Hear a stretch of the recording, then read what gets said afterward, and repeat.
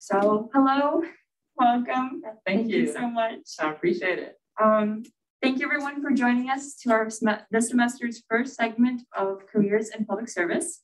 My name is Anna Calafonte, and I'm a student assistant at the Graham Center. And I will be your host for this program in conjunction with our friends at Beyond 20. So before we kick this off, I just want to go over today's agenda and then some quick Zoom housekeeping. Full disclosure, like I mentioned before, this is our first hybrid program. So in advance, we expected some hiccups, but thank you for your patience. Turning back to our agenda, we're excited for this opportunity to speak with the Honorable Mignon Clyburn, a former commissioner with the Federal Communications Commission. We will first hear from her about her life in public service, and then we will open it to Q&A. So because we will have a little bit of maybe some in-person and then definitely a virtual presence, for those in person, you can just raise your hands and signal that you have a question. If you're online, if you have a question, feel free to drop it in the chat throughout, the program, or the raise your hand function, and we will call on you. Please keep your mics muted unless you're asking a question. And thank you. So a little bit about Mignon, and then we will hear from her. So like I said, we are pleased to host you today. Thank you so much. Pleasure. Mignon Clyburn served on the FCC for 9 years, where she was an advocate for bridging the digital divide and modernizing programs for making broadband affordable, championing diversity in media ownership, and pressing for a free and open internet. Clyburn was appointed to the FCC in 2009 by President Barack Obama for a 5-year term. In 2013, she began a second 5-year term and served as acting FCC chairwoman from May 2013 to November 4, 2013. Prior to the FCC, she spent 11 years as a member of the 6th District on the Public Service Commission, PSC, of South Carolina. Prior to the PSC, Commissioner Clyburn was the publisher and general manager for family-founded newspaper for 14 years, the Tulsa Times, a Charleston-based weekly newspaper. So please join me in giving a virtual welcome to Commissioner Mignon Clyburn. Thank you so much. I appreciate it. Well, it's a pleasure to be on campus. You did not welcome me with the best weather, but I really want to thank you. This is my first trip on campus and to your fine city. I am from the great state of South Carolina. I graduated actually from the University of South Carolina with a degree in banking, finance, and economics. So I was in the business school. And, one of the things, if I can open things up, but I would love for this to be interactive, with the in-person and virtual audience, is it's okay not to have it all figured out.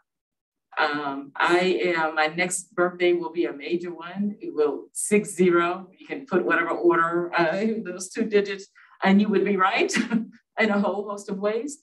But I find myself intentionally reinventing myself every 6 months, or at least asking myself, am I on the right track?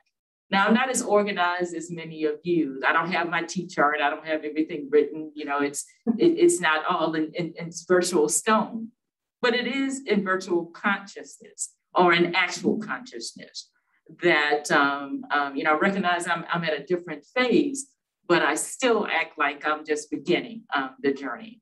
And for me, professionally and personally, I am finding that rewarding and challenging and enriching. I grew up in a very close-knit, community where my parents met in jail.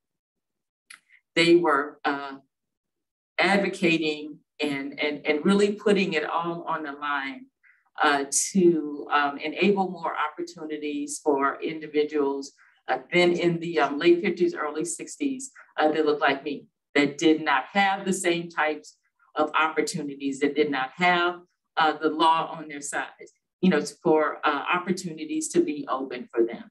They wanted more for themselves and for their children. And they taught us through that journey that it is our obligation as a price of being on this planet to leave it better than we found it.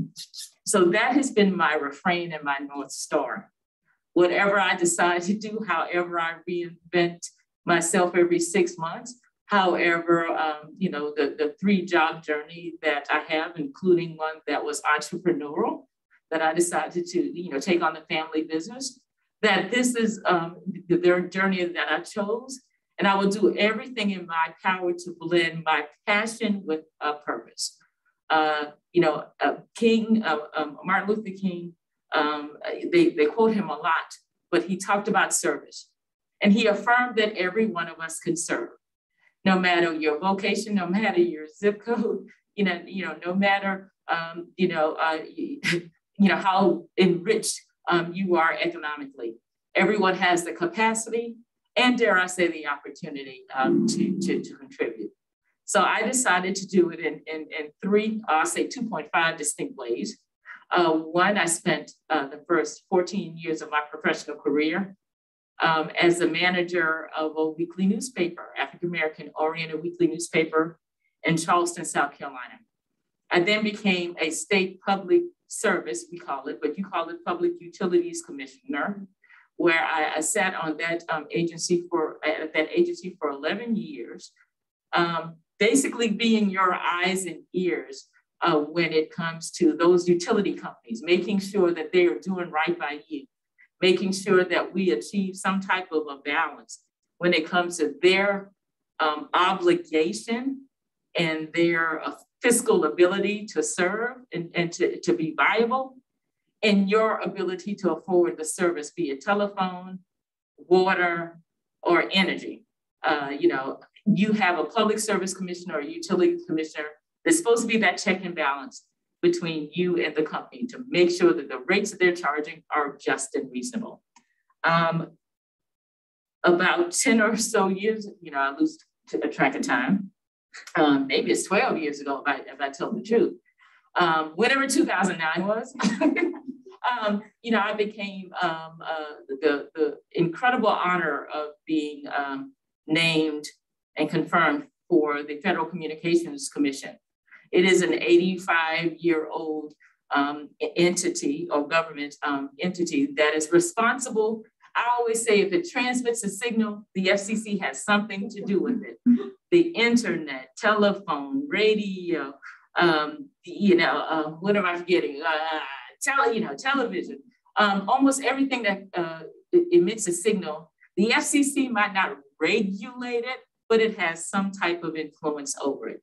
So many people don't realize, Anna, that the communications, or what some internationally people call ICT, information communications technology, in the US, it is 1/6 of our nation's economy that the ICT helps to fuel. Just think about it. There's nothing in your everyday experience, probably in your every 15-minute experience, that you don't have some type of interaction with your device, with being connected, especially now as learning has become either virtual or hybrid. So this is one of the most important agencies that few people pay attention to. It is an international game changer, meaning the FCC. And it might have, the acronym might just be 3 letters, but it's the most informative, enlightening, enabling 3 letters that, especially during, this pandemic, that is responsible for ensuring that you have more opportunities to learn, to stay healthy, and to make your contribution. So I will yield to you for any particular questions here and online. But at the end of the day, I'm a South Carolinian who is committed to doing good and doing well. I just happen to think that they are not mutually exclusive objectives. We can be fiscally responsible because I do want to eat. I do want to be able to buy another suit that's not just yellow.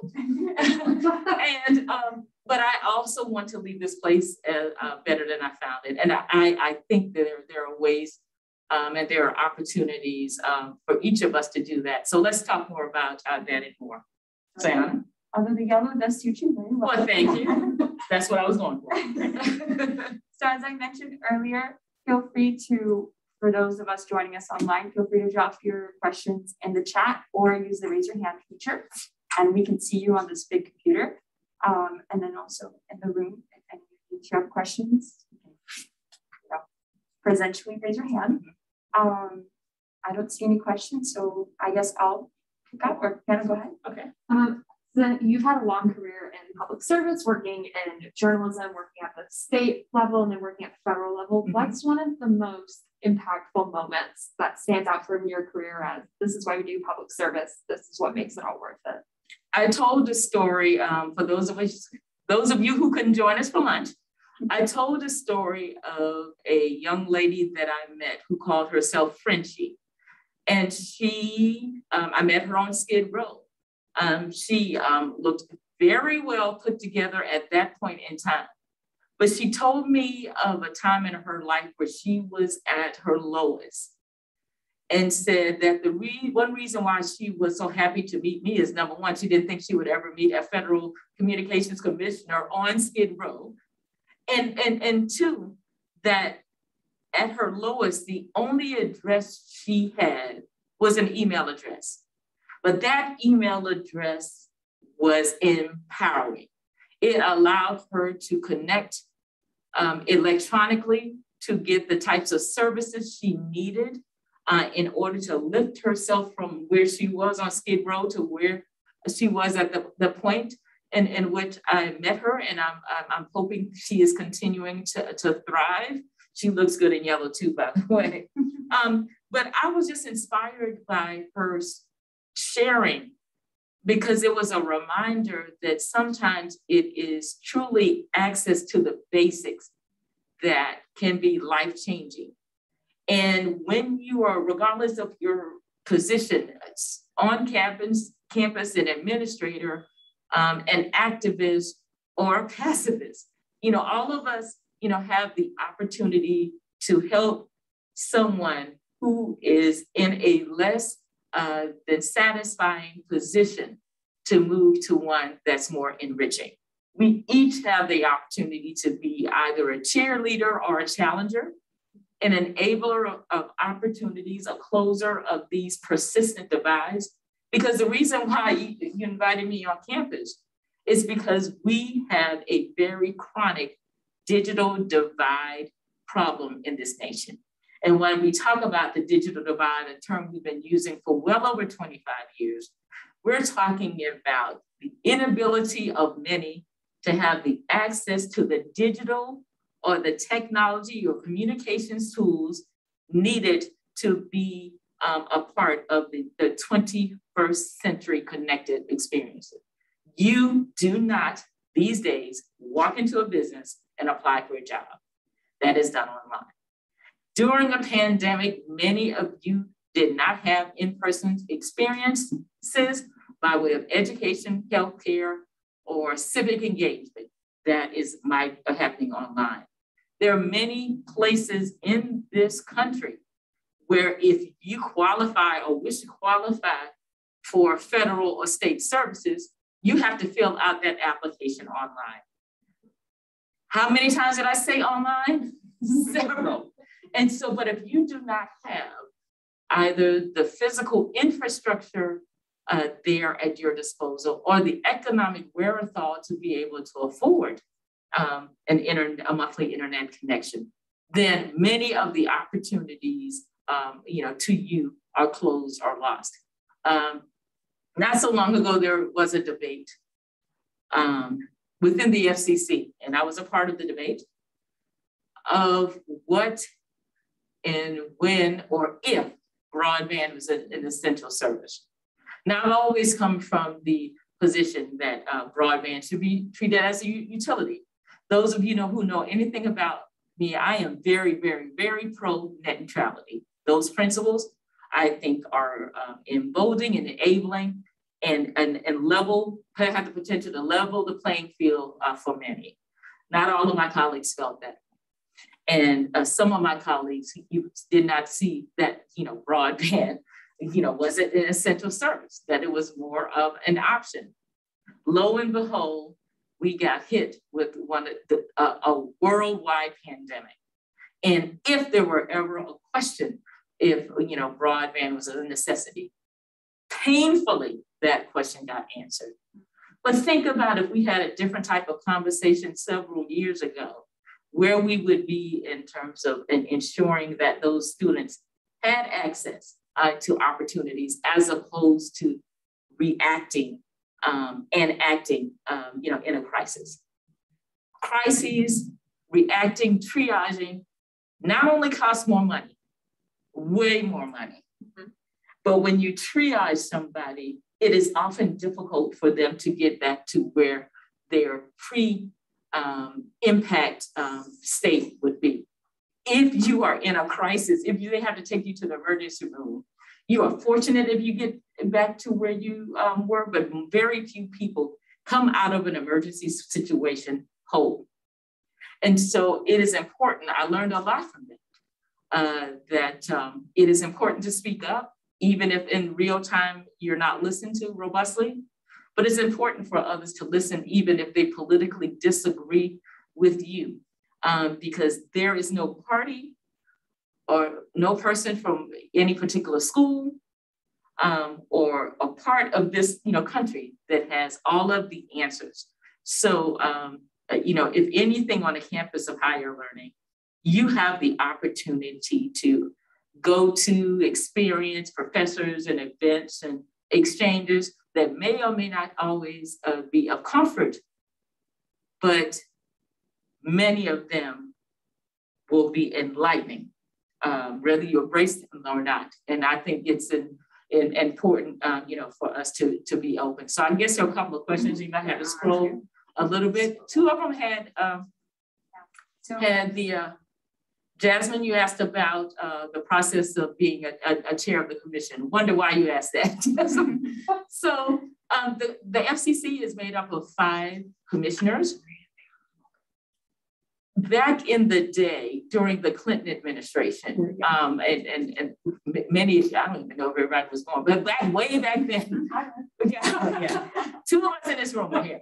But during the administration, during a very difficult time during that administration, there was a settlement made of sorts where these boards and commissions that the majority and minority leader would basically have their pick of who they would offer to be commissioners. But the one thing that was 100% the president's choosing was the chair of these various commissions. So the chair of the FCC is chosen by the president of the United States. That means whatever political party the president is, that's the chair. And then there's political balance that's even out between, you've got 2 Republicans or 2 Democrats or 2 of not, two of, that's all we've had so far. But I'm sure you can have, other parties that would, create, if there were an independent, to create that balance. So these are appointed commissions. There are political, obviously, political seats. There is no one formula or way. Traditionally not. Usually the chair is a known quantity in the communication space in some form or fashion, but not necessarily. Sometimes they do come from industry, sometimes academia. Sometimes in the case of me, I came from a state agency. So there's no one form other than political proximity. And I will say, some type of proficiency there. So Jasmine also, Jasmine, you're asking a lot of questions, but I respect that. It is not posted per se in terms of, those positions. They are definitely appointed positions. And so it's a very interesting hybrid. My major was banking and finance and economics. I came into the regulatory space by way of a mentor in South Carolina, who, believe it or not, had a high school degree, but she worked her way up in a manner, and she carried herself in a way that she was one of the most respected people and a door opener, one of the best, in the business. So she knew, she could discern, she had good people skills and good business skills. And what she didn't have by way of a degree, she had everywhere else. So banking and finance and economics, I sneaked in a couple of government and international studies courses, which were not recognized by my business school when I went to school back in the early 80s, but would be now. So I would have 3 degrees. So that's my background. You talk a So another question of hers is, when it comes to the passiveness of certain colleagues, were you able to have the plans prepared for when the time came to create policies? That's a good question in a whole lot of ways. I always, so the answer is yes. And I encourage others to, when you are offering something, to what I call it being turnkey ready for a shift if it doesn't work in real time. I was pushing for the reforms of our inmate calling regime that was a broken system that enables those who are incarcerated, their families are being charged a whole lot of money for a little bit of, communications, very badly done in some cases. That particular petition is not resolved. When it came before me, it had been idle for like 10 plus years. And I've been gone from the FCC for about 2 years. So this has been a long process. So yes, you need to be ready. You need to be ready to wait. And you need to be ready to pounce if the political will and the, things shift. So absolutely, Jasmine. So Nicholas is asking, would the FCC be involved in cases where online hacking is an issue? Not as forward, as you would think. You've got a number of multiple shared different degrees of responsibilities. I will say, in terms of if there were vulnerabilities that were in the system, there were a couple of things that happened. The FCC could fine particular companies for their vulnerability if it is found that there was some, and often there is some type of security official. So I guess, Nicholas, let me back up. The answer is yes. That the results of that, if it's shown that there's some type of vulnerability within their systems, the FCC could come, find the companies and affirm that they would fix whatever security breaches or protocols have been broken. But the FCC is rarely alone in issues of this nature. So sorry about that shift, Nicholas. You're right. And then following. Can I jump in with a question? Go for it. Because it's related to what we've been talking about so far. But I look behind you and I see a lot of pictures of Governor Graham campaigning, shaking hands with people, talking. Back when we shook hands. Yeah. Mm-hmm. Also, like, a lot of the faces in those photographs are recognizable. They're people that we know because he's campaigning for a seat.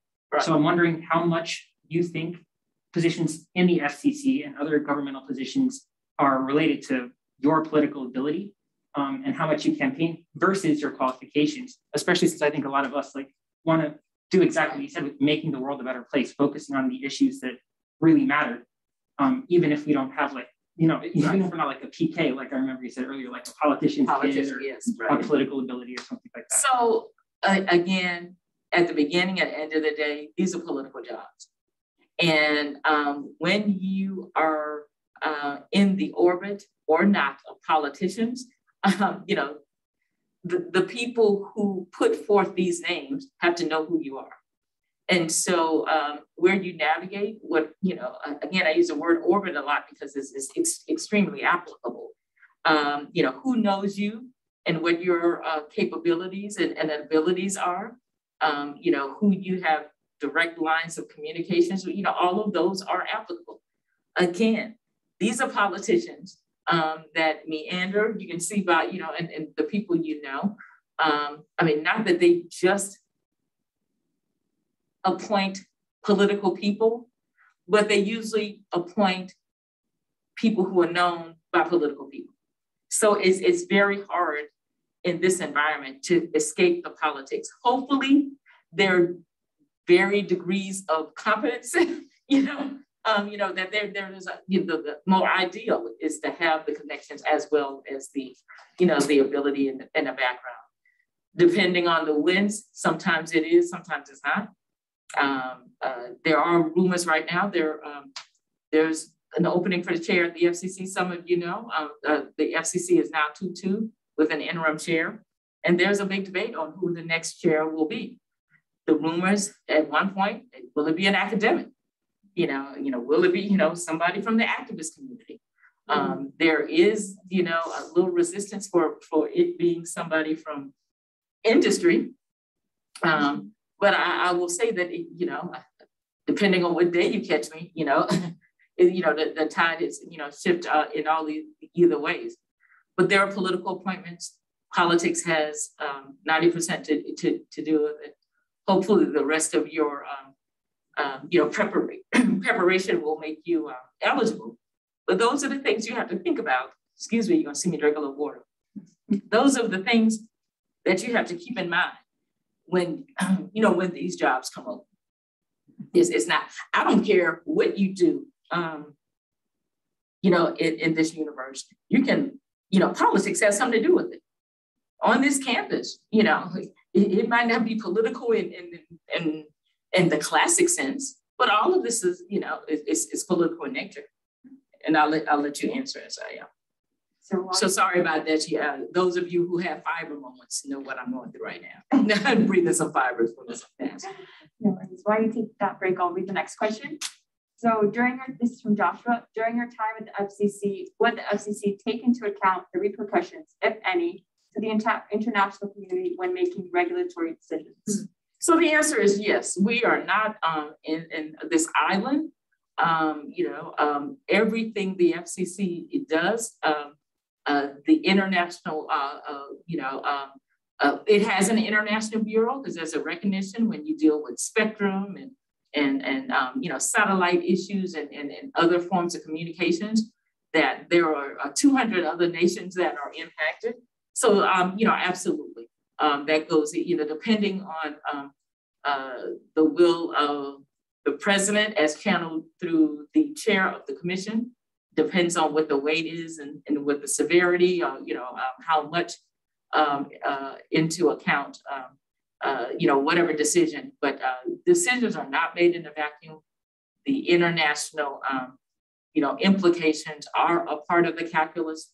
And so I guess the short answer, Joshua, it is yes. I had the opportunity to travel to some of these nations to interact with members of the ITU and other international, organizations. And we do not act in vacuums. We might not get along politically, but we darn sure keep connected, from a communication standpoint. There are people that you will never see that are making sure that, these lines of communication stay open. And even when we fight, there's a way for that communications to get to the other. So absolutely. Josh. Can I ask a follow-up? Of course. So do you think that the FCC has any responsibility to the international community also based on how many resources the US has in providing other people with access? And I think one example that comes to mind is like the island of Cuba. Do you think the FCC, should maybe step into having more of an international role in helping? Well, I will say that especially during heightened seasons, I'm from South Carolina, so I am, as sensitive to some of the environmental challenges, like your fine state. When it comes to issues, particularly dealing with public safety, and environmental, crises, the world comes together. The world comes together in a crisis. And again, when things happen in Haiti, the more recent, not this round, but was that 4 or 5 years ago? I can't remember. During that crisis, there were teams from the FCC that were down there helping to shore up, at least to triage in terms of the infrastructure. That happens all over the world, no matter how much the leaders don't get along. The communications community will come together in some form or fashion and level the play, and ensure that the casualties are not more severe if there is a way for it, to be strengthened through an international approach. As well as you got international agencies like USAID that provide support outside of our borders to other nations to build up and support emerging infrastructure. So the answer is, I'm a PK, a politician's kid, I said earlier, so I give long answers. So the answer is yes, in a whole host of ways. So is there another question on the I have a question. Oh, no, you go ahead. My question is shifting a bit from the international to the domestic. And I know you mentioned earlier about the infrastructure bill. Yes. How do you suggest students that want to get more involved, either whether it's activists or want to get into policy, how should we be paying attention to this or even getting involved or advocating for it? And what are some of the core issues that infrastructure bill should target, in your opinion? In my opinion, whatever the dollar amount that the majority agrees on and the president signed, I think every penny of that should go to areas of need, areas where that have been neglected, areas where the communications and digital divide, where it's the widest. There, communities where businesses can make the case for investment, they're going to get theirs. Those businesses are going to look out for their bottom line and they're going to build in those communities. These rural, low net worth in these big cities, in these hamlets where there are not a lot of people and not a lot of scale or scope. Those are the areas where you've got these chronic divides. So I believe that money should go first to areas that have been neglected, that have the most need. And the way you as students and faculty and whoever else is weighing in, you should weigh in. You should ask for a seat at the table because some of the monies have already flowed pre this particular bill. You've got recovery dollars that Florida already has access to. You will have more dollars coming to the state that Florida will have access to. So, when the bill, is signed, so you need to be at the table making sure that the communities that may not have the political wherewithal, that may not have the academic or data-rich capacity to prove or make their case, you need to be there helping those communities to get what they deserve. It is not going to happen by sitting there and say, woe is me. It is going to occur if the community of a whole, if students like you are there at these meetings, making the case, using the infrastructure on your campus, the initiative, the digital markets initiative, and other data points that affirm the case here. You've got the data that you need. You've got to encourage those to have the political will and wherewithal to do what's right. And people are going to do what's right for them and not necessarily what's right for others first. So you need to be that backstop for those communities. And every student on this campus and on this line has a capacity to be that backstop and that voice for those who can't speak for themselves, in part because they're not connected. I just want to make sure no one. We do have a new question. There is a new question. I want to get time for this. Sure. Okay. All right, so Jasmine has a question. As a construction management alumnus and personal experience, I am aware that certain areas of infrastructure has issues of fraud. Yes. How should we or the FCC tackle these issues, especially in the industry? Checks and balances need to be in place. We've got 4 universal service programs, and one had been, demonized in its vulnerabilities. The Lifeline program was all over national media for the world to see. But there's another program which is bigger in scale and scope. We now call it the Connect America Fund or the High Cost Fund, where there has been waste, fraud, and abuse. That people were taking the money that you contribute as a part of that contribution to fuel broadband-enabled bills in this country. There were people spending money on meat, I kid you not, artwork, scholarships for their kids, mortgages. And I don't know if I've heard of, anybody, any type of prosecution, So I'm saying that to not advocate, throwing a whole bunch of people in jail. That's not what I'm saying. But there has to be accountability. And when a promise is not met, there has to be the appropriate, the appropriate answer to that. That's the only way to me to make sure that we have the matrix, that we're following the money, that we're making sure that it's properly spent, to do everything we can to make sure that money is being spent appropriately. But if we miss it and it is shown that they have done wrong, that to the fullest extent of, where our regulatory tentacles can take us or abilities can take us, I think, those people should be held accountable and held publicly accountable for doing the wrong thing, if that's the case. Let me just respond to a quick question. Jasmine's asking about the recording. Mm-hmm. Yes, this is recorded, and we'll be posting it to the Bob Graham Center's website, and it will be on the YouTube page. So we'll send that out via email. And emailing to anyone who registered. Yeah. So. And we'll email it to everyone who registered.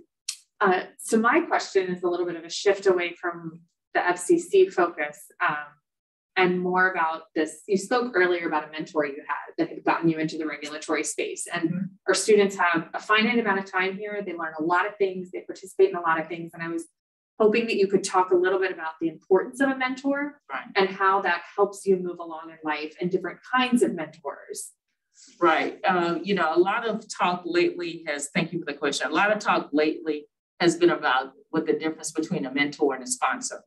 And that is important for you to make that distinction as you progress also. But I am a firm believer that you need validators, in your orbit, that you need, friends and associates that will help you along your way. And those friends and associates should include faculty, advisors, board members to the institution. If there is a person or a program at this institution or affiliated with it that you are interested in, if you can see yourself in the next 15 or 20 years being like, somebody in the class of, I'll just say it, for 84, which is when I came out of college, the old people that are about to retire, make a connection. And if that person fails to get in touch with you, we laughed and chuckled about it earlier today, call their competitor. Mm-hmm. Proximity matters. The quickest way to move from step A to step G is to have someone, to help you navigate, or to be your validator, or to be your sponsor. So do not, you got a lot of opportunities that most of us, I didn't do it. So I'm advising you to do something that I did not do. You've got these professors in these disciplines that had different lives before they got here, who some of them have, parallel lives while they're here. They've got access and wisdom that you should take full advantage of while you were on this campus, because you just never know. And it's not using, it is, it is, I think, you pay to be here, or if you're blessed enough, they pay you to come here, regardless you're here, you got admitted. And everything on this campus, affiliated with this campus, you should look as an opportunity, to engage with that person, with that program, with that field of study, even if it is not your core field of study. So if you think you have an interest in it, and especially if there is a complement to your current discipline, go for it. Introduce yourself. The people that I've met, the people who have looked out for me the most, at least initially, have not been from the same political party. My first contract was somebody not of the same political party. By the way, we've got nothing in common politically, but we've got the same connectivity goals. And the things that interest me the most have nothing to do with banking or finance and economics. They might be based on those principles because, again, economics, it does matter. But, to look at things in a very narrow sense when you're on an institution of higher learning, I don't think you do yourself a full service. So get out there, go to a program, virtual or not, that's not in your core discipline that would stimulate you. That could be the light bulb that, that shines the brightest in terms of your next step. There are very few straight lines when it comes to opportunities in advancement. And I think that's a good thing because I'm bored with straight lines, aren't you? That's really important. I liked how you ended that with sort of like bridging, finding something that is outside of your normal wheelhouse or outside of your major, what you normally do, and also the importance of connecting with folks who don't look like you, don't think like you, and don't exist in the same orbit as you. Because I think sometimes we hear the linear line, right? So echo chambers, I find boring. Now, if you find them exciting and if it works for you, go right ahead. I just think you will limit yourself in thinking. It is, I cannot sit here. I've got friends who watch as much blank news as blank news. Like you fill in the blanks yourself. I sometimes kind of do snippets of and do more reading than in terms of how I consume my news, because sometimes they both get on my nerves, extremes. But you learn from again, those of you who are, especially if you're leaning toward going, to law, and it's not just law, but it is important to know what others think. I don't want to use the word opposition, but just for the sake of, the political, those who do not think like you, who do not process like you, it is important to know what they think and why they think. We are the sum total of our experiences. My dad would always say that until I would roll my eyes, but he's right. And we can be no more and no less than what our experiences, present themselves to us. And I take a little exception to that because I think what he means, by that is that's a baseline, but it's not a ceiling.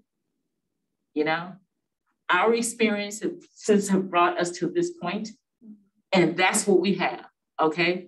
That does not limit you in terms of series of next steps and those types of contacts that you will make, or, those types of opportunities that are before you.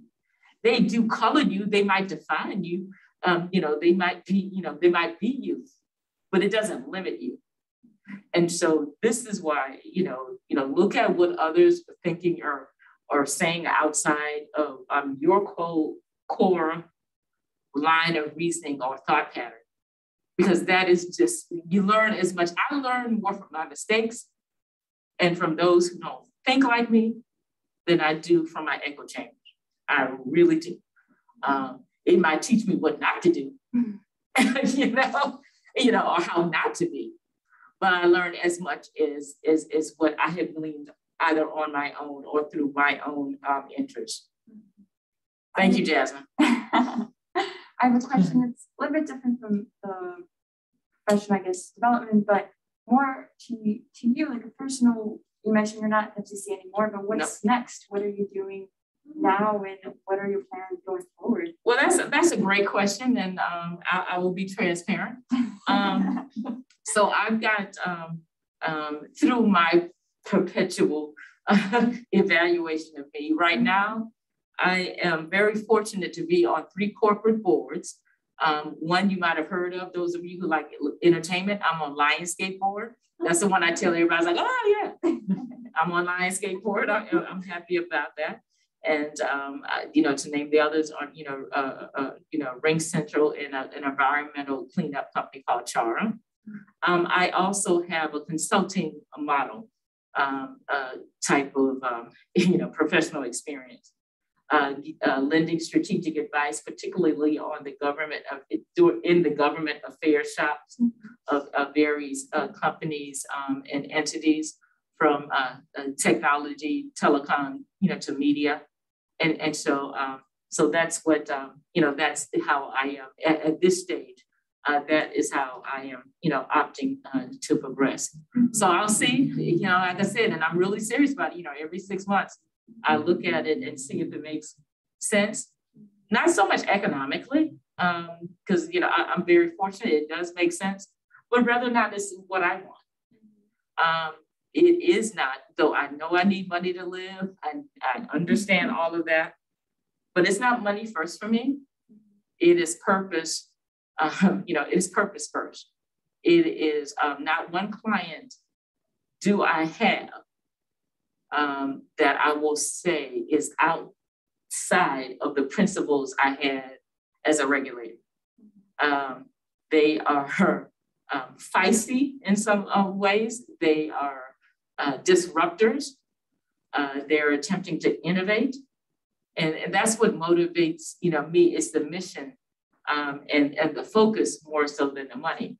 Because I think if you look at, when I talk about blending, passion with purpose, I think if that is your baseline, if the principles are your baseline, the money will happen. They will follow because it's not inorganic, right? If you strictly go after money, after the money first, second, and third, and forget the rest of it, it is easy for you to move into territory that might not be on the long run, very enriching for you. So don't let temporary gains, even game changing. I've had a couple of game changing opportunities, and I've seen the announcements, and I had to breathe kind of hard. And I had a couple of my family members like, "This could have been you," and it really could have been, and I could have been, coming down here on my private jet. Okay, but I was in row 11. On the second leg of flight, and I'm okay with that. I really am okay with that because I can look at myself in the mirror, and I don't have to second guess any decision that I made. Have I made mistakes? Yeah, but I don't have to second guess by way of principles or morality and the like. I made a decision. I believed in the cause of the company, and it's up to me to determine, ultimately the right answer. Even though a couple of my clients, some of my friends are still mad at me about, but I stick to I stick to it because your friends are often right. They're not always right. But you want them to check you now, but they're not always right because you have to do what's best for you.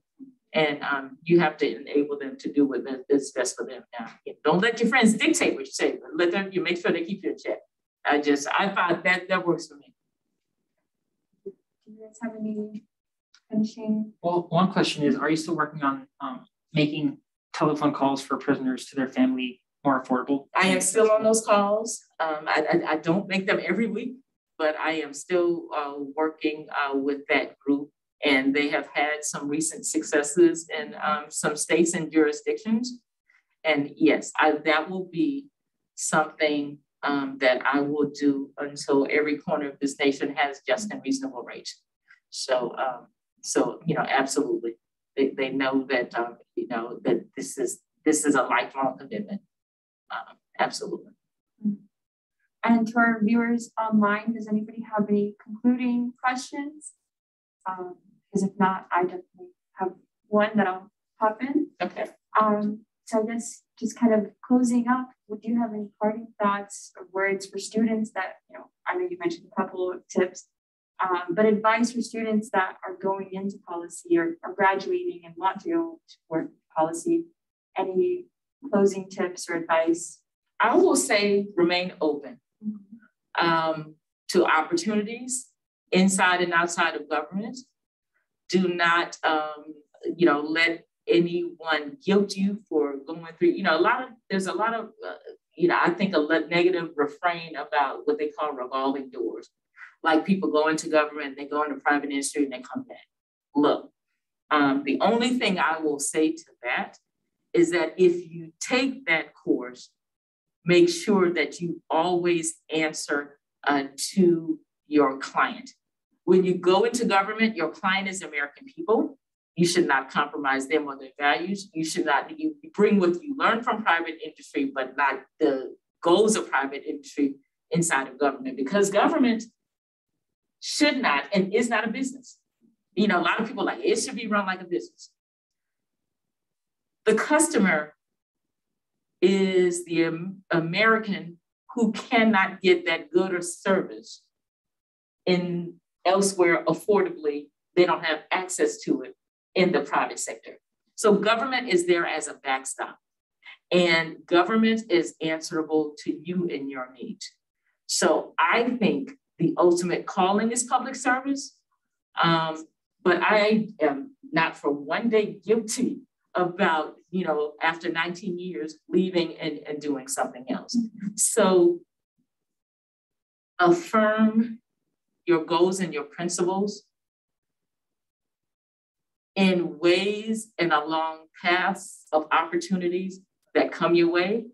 Be discerning, you know, evaluate them, make sure that don't settle. Did I mention not to settle? You know, don't settle. I know there's a fine line of doing what's in the meantime.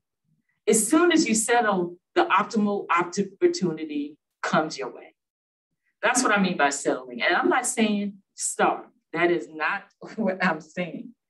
But don't settle, more so by way of principles, in order to eat. I'm telling you, that is a slippery slope, you know, that you will have a hard time, you know, coming back from. But make sure that whatever you may have to do in the meantime is a stepping stone for what you want to do in the long term. Do not do or agree on doing anything that is limiting, you know, that will close doors of opportunities. Do not take any course of a field of study that would be so narrow that if something happens in that discipline, you don't have a fallback. Have an A, B, and C plan. Because sometimes A is a long, long journey, and B and C will feed you. Now, did I contradict myself? Maybe just a little. But again, there's a difference from doing something in the meantime and settling. I just think, and you'll know what it is when you see it. So I will just, you know, say again, you know, what I said before. Take advantage of these opportunities that you have at what I think for many of you is the most free time in your life. It might not be free to attend this campus. You might be balancing a lot of jobs, but in terms of your life's journey, this is the most freedom you will ever have. Take advantage of what's on this campus. What this campus opens up the doors of opportunities, you know, for you to do. I promise you will have fewer regrets if you do. My goal is to have no more regrets. Your goal should be to have no more regrets. Take advantage of every opportunity you have before you. Savor the moment. You know, explore. And to be honest with you, go out and leave this world better than you found it. Thank you very much. Thank you. Thank you, everyone. Oh, we have one last question. Okay. Go ahead and. Yeah. Yeah. Okay. Yes. So Jasmine is asking, since you have multiple hats, do all chairs have the ability to do both political and personal industry stances, or does it vary per chair? Also, is there a record database of past chairs and their works? Sorry if this question seems redundant. So if you were to go on the FCC's website on the last one, you have, you know, all of the past commissioners that are named. You talked about multiple hats. Let me see if I'm interpreting, do all chairs have the ability? So having the ability, yes. Do they have either the will? That's the variance. You know, how far, or, you know, I mean, whatever your risk tolerance are like, you know, that might vary, but they absolutely, I will affirm this, being an FCC, you know, commissioner and interim chair was the most enriching and second to going to college, the most liberating, you know, opportunity I've ever had. You can be as passive or as aggressive by way of being a subject matter expert as possible, guess what? Unless you do something wrong, you're still going to be there. For me, it was about, and this sounds a little morbid, but this is how I function. It was always about what my FCC tombstone would read. I know it sounds weird. I'm weird like that. But, you know, and that's just another way of me saying, what is your legacy? You know, what's your legacy? And so, you know, so that was it. That was my North Star for me. What do I want people to say? Not necessarily what I accomplished, but what I attempted to do in terms of goal, you know, those goals. What did I want people to say to me? And I remember one headline that said, and I'll just take it. This headline said, you know, ridiculously productive. That's what I want. You know, that's the kind of headline you want, because people are not saying that you got it all right, but that you made an attempt to do it abundantly. That's what you want for yourself. So thanks, Jasmine. I think you win the frequent question award. So congratulations. Thank you. Thank you, everyone. Our next event will be on October 5th. We will be having an open house at the Graham Center here at Pugh Hall. Check out our Facebook, our Instagram, all the medias, and we'll have more information. Thank you for your participation. And we'll have more careers in public service events upcoming. Just keep an eye out on our socials to find out when. Thank you again. My pleasure. It was really a pleasure meeting you. Thank you, and goodbye for now.